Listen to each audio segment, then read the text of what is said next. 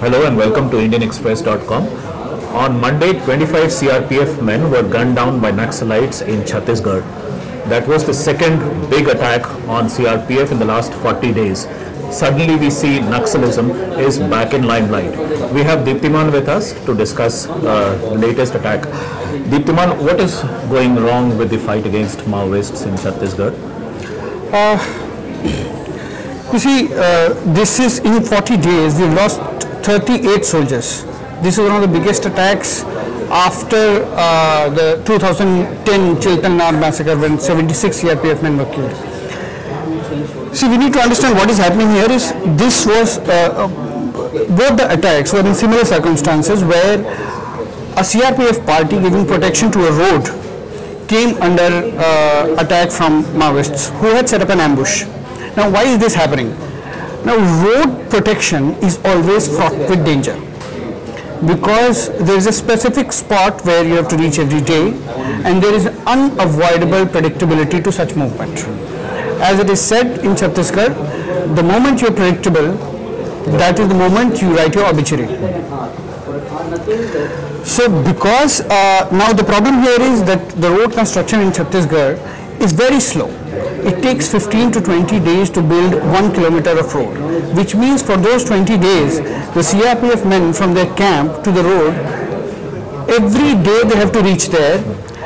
Even if the SOP says that you have to change your route and you have to take different times, the point is that you're 2 kilometers away in your camp, and in this 2 kilometer stretch, how many routes can you change and how many times can you change your schedule? If somebody is smart enough, somebody will wait you out and lay an ambush. And the area is such that there is thick foliage, there are thick jungles, somebody sitting 25 feet away is not visible to you.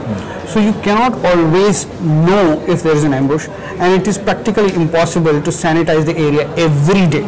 So the risk is always there. The risk is always there, and the solution to this is you need to build your roads faster. You need to get technology so that roads are built in 2 days.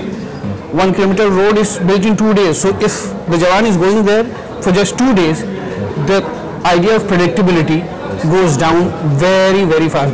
You're talking about 85% reduction of time, which means as much probability of him being killed goes down. Right. So a lot is being made about, there being no CRPF DG for the last 2 months.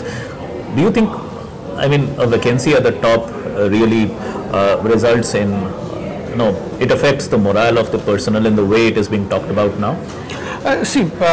If a force does not have a DG for a long time, it would impact both the morale of the force and the way the force operates per se, because there is no top man taking decisions for the entire force. But I don't think in the short run it has such a big impact, because there are set structures, there are different levels of command in the force which function with or without the DG being there. In any case, the DG is not micromanaging everything. The commandant takes a decision, there is an IG in that region who is taking decisions. So decisions are being taken. As we know that the government has today itself appointed a new DG, R.R. Bhatnagar, for the CRPF.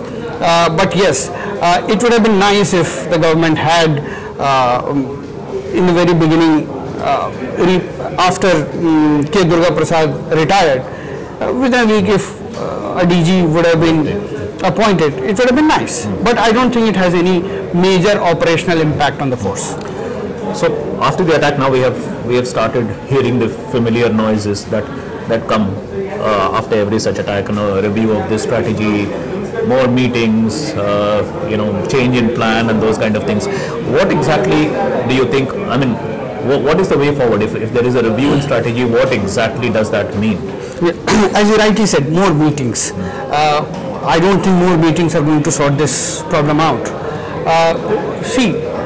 What we need to understand that it's not just the central government's responsibility to fight the Maoists, and this is something that the state governments need to understand. If we look at the history of Maoist violence and wherever it has been defeated, it has always been because of the state police taking the charge and leading from the front. Be it Andhra Pradesh, be it West Bengal, there have been very strong chief ministers who have taken very strong positions. They have Andhra built the Greyhounds, which were primarily responsible for driving Maoists out. Similarly, in West Bengal, Mamata Banerjee made sure that Maoists are out, and now we hardly hear of any attacks in West Bengal. So the state government has to take a stand. The state government has to put its forces ahead, because they are the ones who know the terrain, they are the ones who are going to be there all the time, and it's the state government which is going to carry out the development. Right. Unless development reaches those places, unless the presence of state is felt, why will people stand with the state? They will continue to stand with the Maoists. One of the reasons that we are losing battles in the Maoist core zone is because the people, the tribal people of those areas are not with us. They are with the Maoists. And why are they with the Maoists? Because we are not able to reach to them. The administration is not there. There is no hospital, there is no school, nothing is functioning. Obviously, Maoists will put roadblocks into building that. But we have to make sure that we do it fast. Until that happens, we will keep losing these battles. So we still have to see whether this particular attack forces any change in the business as usual scenario. Thanks, Deeptiman. Thank you for watching. Keep watching IndianExpress.com.